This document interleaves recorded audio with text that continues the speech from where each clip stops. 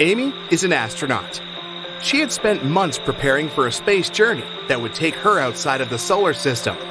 During the trip, she landed on another planet in an unknown galaxy. She began to explore the city and its citizens. Very soon, though, she felt the need to go to the restroom. She saw two doors leading to the ladies' and gentlemen's bathrooms and got confused. She didn't speak the local language and couldn't ask which door was for men and which was for women. Thankfully, she met a local guide, Bo, who could understand English. However, he could only speak his native language. What two questions should Amy ask to figure out the right door?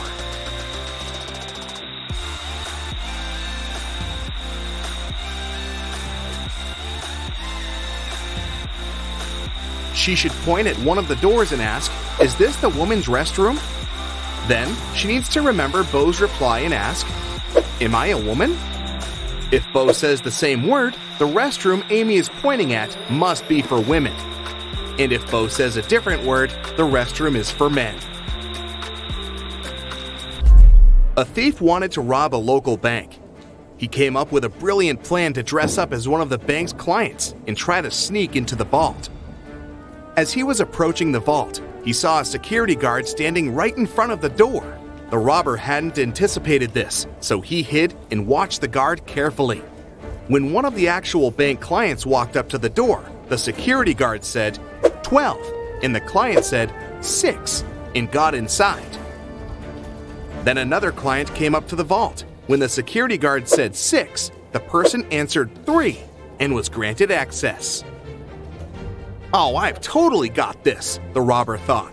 He nonchalantly walked up to the security guard. When the guard said 10, the robber confidently answered 5. He was arrested immediately. Why was his answer wrong?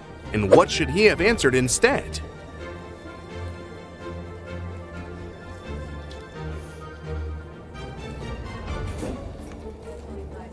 The correct response depends on the number of the letters in the word. 12 has 6 letters, so the answer is 6. 6 has 3 letters, so the answer is 3. As for 10, the robber should have said 3. Dave was on his way to a football match when he got a flat tire. He stopped on the roadside to fix it, but accidentally dropped all 4 wheel nuts into the sewer grate. There was no way to retrieve them. Dave was beginning to suspect that he would have to spend hours there when a car passing by stopped to help him. Dave told the driver about his problem, and the guy knew immediately what Dave needed to do. Dave managed to change the tire very quickly and went to the nearest service station to get his car properly fixed. What was the advice the guy gave Dave?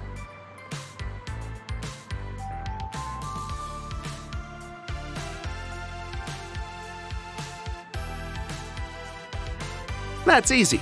He told Dave to remove one nut from each of the other 3 wheels and use them to secure the new tire. Can you name one thing that all people on Earth are doing simultaneously?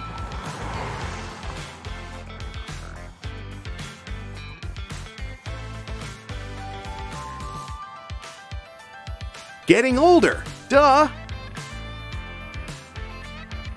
On a Monday morning, a big sum of money went missing from the accountant's safe. 3 people were in the office at that time. Kate, the accountant, said she had left for several minutes to go to the bathroom. Walker, the IT manager, said he'd gone out for lunch and hadn't seen anything. Pete, a cleaning man, said he'd been cleaning the 2nd floor at the time. Can you figure out who's lying?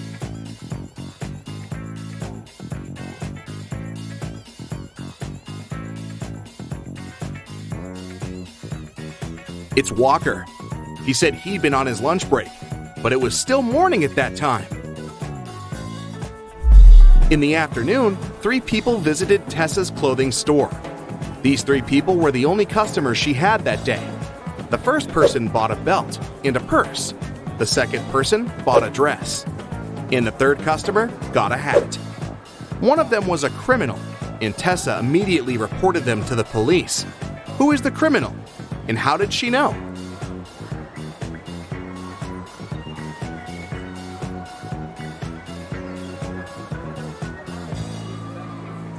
The third person gave her a $1,000 bill, but such bills don't exist. On Halloween, Carrie decided to visit the spookiest house in the neighborhood. As soon as she got inside, the door locked behind her back. Luckily, she saw 3 ways out. However, behind the first door, there was a venomous snake. Behind the second door, there was toxic gas. And the third door was hiding a large lake. Which door should she choose?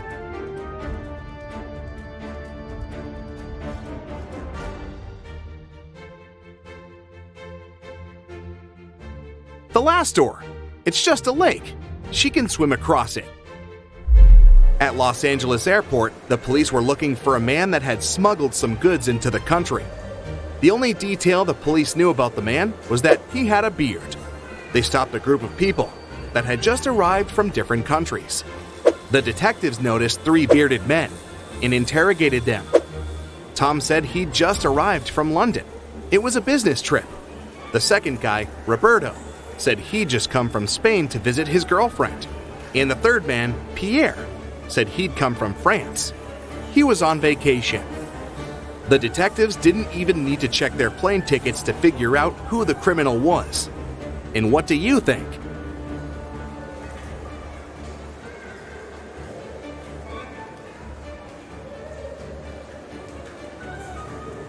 It must be Pierre.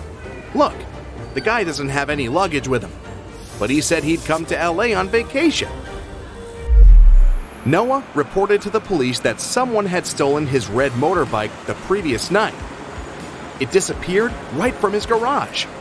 The police started to search for it and tracked 3 main suspects. Take a look at them. Which one stole Noah's motorbike?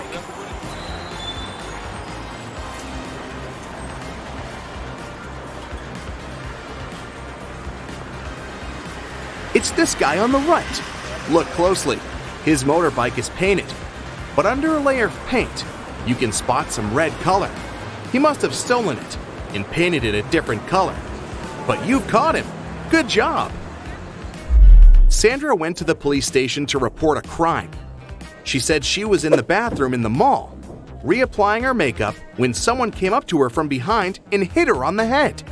The officer asked her if she remembered anything about the robber, but she said she hadn't seen anything since the criminal had approached her from behind. The police officer sent the woman home and refused to file the report. Why?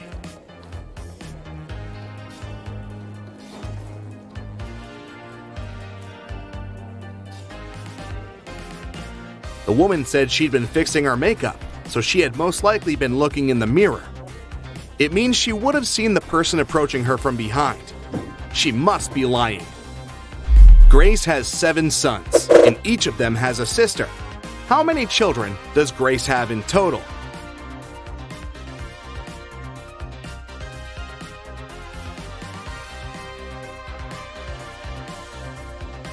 The answer is 8. If we consider that each son has the same sister, then it's 7 sons plus 1 daughter. 8 children in total.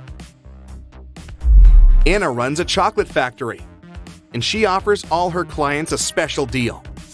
Anyone can exchange 5 chocolate wrappers for 1 chocolate bar.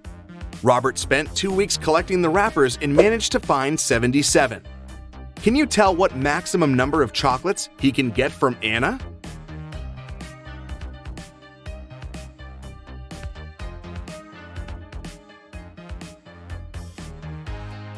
Robert can get a total of 19 chocolates. Here's how it works. First of all, he can exchange 77 wrappers for 15 chocolates with 2 wrappers left.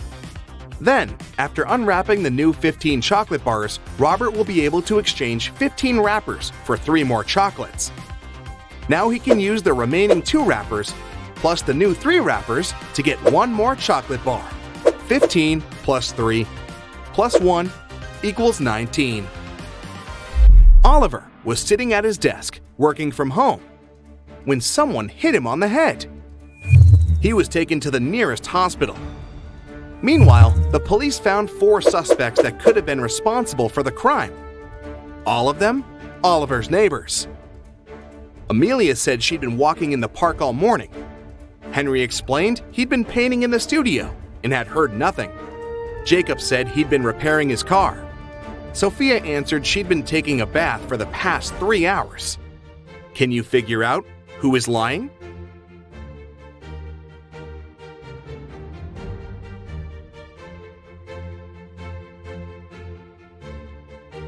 Well, take a look at these people's hands.